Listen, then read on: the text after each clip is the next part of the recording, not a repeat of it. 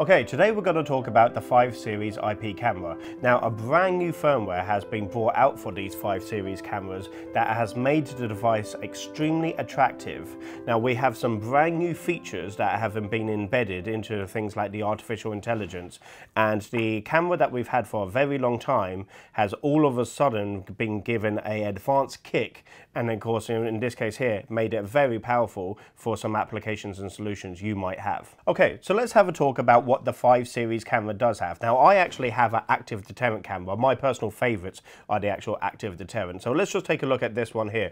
These are all of the same, these three here. So we actually have the siren on the front. We also have the white light. Now, this white light can in fact actually be configured so then that way it does permanently on or the flicker effect. So I do actually know a couple of people that have used cameras such as the 5 Series active deterrent, and they've actually used it for our outdoor spotlight. The moment that a human comes into the field of view, then of course the light comes on, stays on, and then of course whenever the human leaves, then of course the light goes out.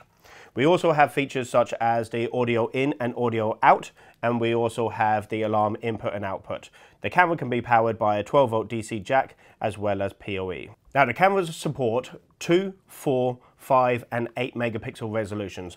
All of them are H.264 and H.265 compatible, and one unique feature with these devices is that we of course obviously have SMD, smart motion detection, where we filter out between human and motor vehicle, but SMD and IVS can run simultaneously. On previous models and definitely earlier models than a 5, then of course it was rather one or another. You either did IVS like tripwire or intrusion, or you did smart motion detection.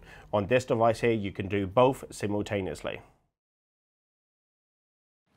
Another new feature with this new firmware is the scheduled smart plan. Okay, so before, whenever you put on face detection or IVS for intelligent video system, then of course that was it was on. But now you can actually schedule your resource to in fact actually do something throughout the course of a day with a completely different feature. So for me, I have one of these cameras and I have my own setup, so I know that face detection when it goes over to infrared will not be as accurate because it's a grey and monochrome image. So on my camera during nighttime, I do IVS for human and vehicle. So if you break the intrusion detection area, the camera will trigger. But then around about 9 o'clock until 4:30, then of course IVS deactivates and face detection activates. So then anybody walking past, the actual camera will capture the actual face and then log that into my NVRI. I can set up multiple schedules. I can actually have, IVS on at night, face detection in the morning, people counting for lunch, and then of course heat mapping in the afternoon. So we can actually do a scheduled IVS with this new firmware. Okay, let's talk about what this new firmware has brought this 5 Series camera. So under the smart plan, you can do people counting, heat mapping, IVS, and now smart object detection. Now, the actual cameras will vary between which smart plans you can and cannot do prior to its model and its megapixel rating. However, though, the majority of the 5 Series cameras can do all of those features. You can only do one resource at one time. However, of course, now that we have this new firmware, smart object detection. Okay, now before, when we actually have missing and abandoned object, it could literally be anything. The whole study of the multi-megapixel change, you put something into the field of view, then of course you've left it behind, then of course the alarm goes off. But that could have been anything. That could have been a lamp, a wallet, or a bowl of fruit.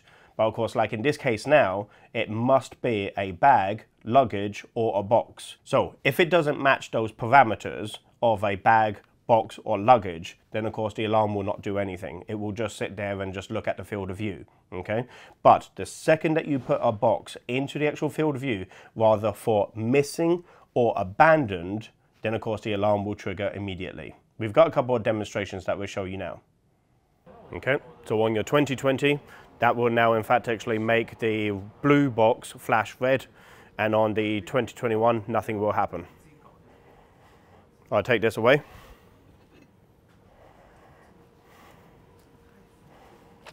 Now I'm going to add a bag.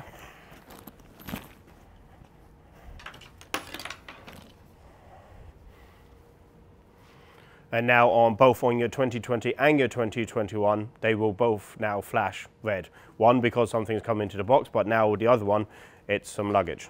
We'll put the bottles in, 2020 will flash, 2021 will not.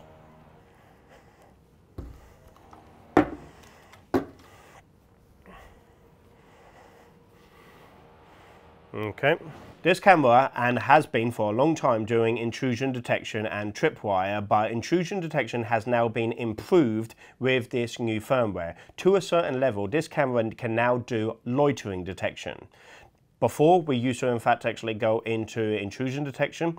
We used to do appear, we used to do cross, and now we can do inside, meaning that if you go into the box for maybe 5, 6, 20 odd seconds or so, but then you don't leave, then of course the alarm will be triggered. And then of course we can classify that as loitering detection. It only works on a human and a vehicle, but if you go into that area and you haven't left yet, the 5 series camera, the alarm will fire.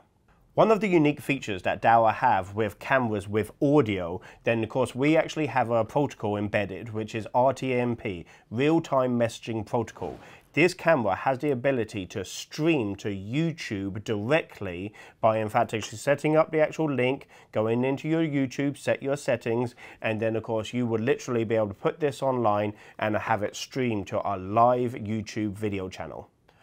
Okay, now using my DSS Pro, I've also found a very unique feature that the light and siren actually show up as a unique element in DSS Pro for alarm linkage. I can actually set up one camera, set up an intrusion detection area, and whenever that alarm goes off or somebody enters that area, I can tell this camera to then flash the actual light.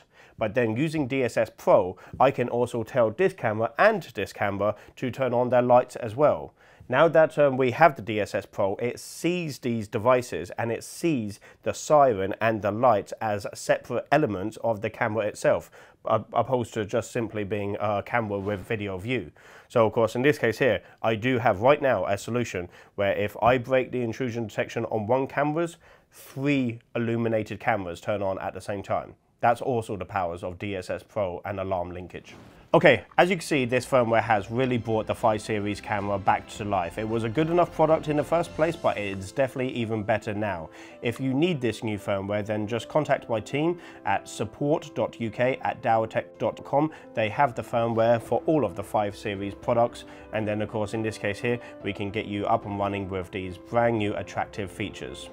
Don't forget to like, hit the bell and subscribe. All the best.